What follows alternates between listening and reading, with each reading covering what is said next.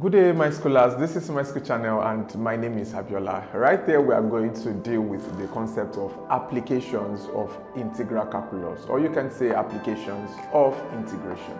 So we know that in real life, integration is being applied when it comes to space travel, engineering and so much more. But right here, we are going to consider certain specifics, the application of or the applications of integration or integral calculus when it comes to equation of a curve, right? So we are deriving the equation of a function from the gradient that is being provided.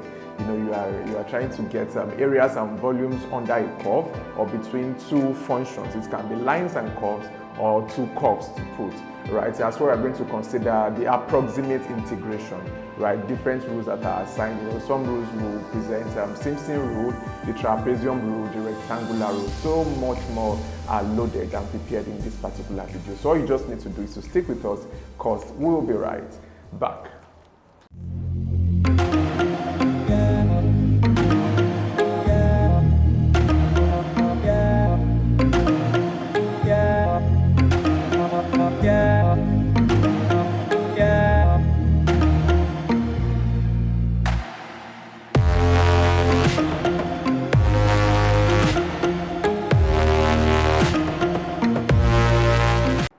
You're welcome back to my school YouTube channel. So right there we have applications of integration, or you can say applications of integral calculus. All right, so we have equation of a curve, or you can say equation of a function from the gradients provided. All right, then we have areas and volumes, dynamics and vectors. We have approximate integration, rectangular, trapezoidal, and of course, some presentation will give you Simpson's rule. Okay, this trapezoidal, you can also call it the trapezium rule. So let's make this happen. So let's start off with equation of a curve. So what you need to do, just like what we actually did regarding the tangents and normals. So right here, you just have to carry out integration. We know you recall that your dy dx, isn't it, gives you your gradient, right? And this is actually same as your tangents, if you recall this very well. So once you have done this for integration, you will just do this. So you have your dy dx equals to m dx. So we go ahead, then we integrate, right? Then we have your MC. So all of this will be explained. So basically, how do you do this? Just the same way you've carried out your integration. So at first, you'll be given 2 points, at least for a typical question, the point where the whole equation or the curve passes through. So probably we have 2 and -1. You are given this, right? And you are given the kind of the function. Yes, you are given a function. Probably the function is 2x minus 2. So what are you going to do with this information provided, right? So what you are required to do at first is that you are going to integrate this, right? So once you have gotten your integral value, right, you will now slot it. So this is your x and this is your y. So you just slot this in, right? So if I integrate this now, I'm going to have 2x, right, 1 plus 1 over 1 plus 1, right? If you integrate a constant, you will have this. Okay, so 1 plus 1, that is 2. Okay, so 2 cancels 2. So at the end of the day, I'm going to have x squared, right, minus 2x. So we have y equals to x squared minus 2x. So what do? I put y here, then x here. All right, so we can see that. So from there, of course, I can now determine the equation of my curve. So once I've done this, I'm going to get the value of my c. Remember that when you integrate, you put c, right? This constant sign. So I'm going to use this to get my c. So once I've gotten my c, I can rebuild the equation from here. Then I put the value of c. Then we have a complete equation. So don't worry, we're going to use examples to solidify this concept. Let's move on to areas and volumes.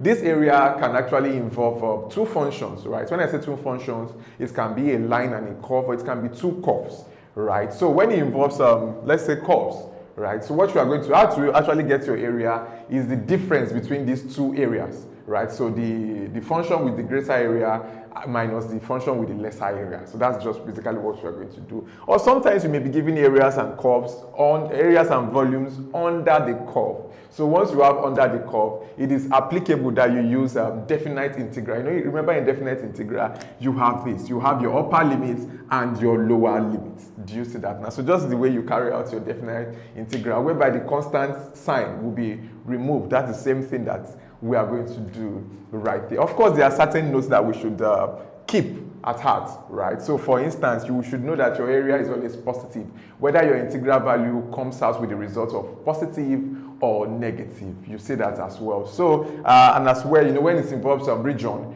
probably below, above the axis you will have it positive, below the axis you will have it negative. Okay, so there are some other notes or rules or conditions that we should understand. Of course, these things will be introduced to us as we move further in this video. So we have dynamics and vectors, okay, just like what we did in the application of differentiation. So I can put my dynamics as velocity, then this as my acceleration. So like for instance, you recall that your velocity is actually change in displacement over time, right? ds over dt. So at the end of the day, what you are going to have is this, isn't it? I have v dt, v dt. So basically I can say that the displacement, right, is the integral of velocity.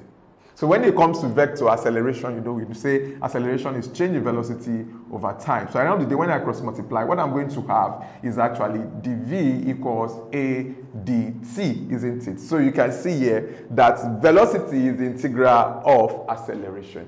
So don't worry, we are going to expatiate on this concept as we move further in the video. Okay, so then we now come to approximate integration. This application involves the concept whereby you break down, right, the particular function or the area you are dealing with, right? You break it into strips. Okay, so once you have broken this into strips, then your answer will just be the sum total of this integral value that you have gotten, integral values you have gotten. So you can actually present these strips in the form of rectangular strips. So that's why we call it rectangular rule. So yeah, your division of your areas, right, will just be in the form of the strip, and the strip will be in the form of what? Rectangle. So that's why we have the rectangular rule. So when you now divide your strips in the form of trapezium, that is where you have your trapezium rule or the trapezium rule. And of course, we have presentations that will actually give you the same rule as well. So much more are loaded in this particular video. Right here, we've come to the end of the introductory part of the applications of integration. Do not forget that to have access to the full video content, all you just need to do is to click on the link in the description below. This is going to get you to the My School website. Right there, you get to subscribe. And don't forget to hit the like button always and the subscribe button, and to always tap on bell notification for you to get informed immediately we upload another video content just for you.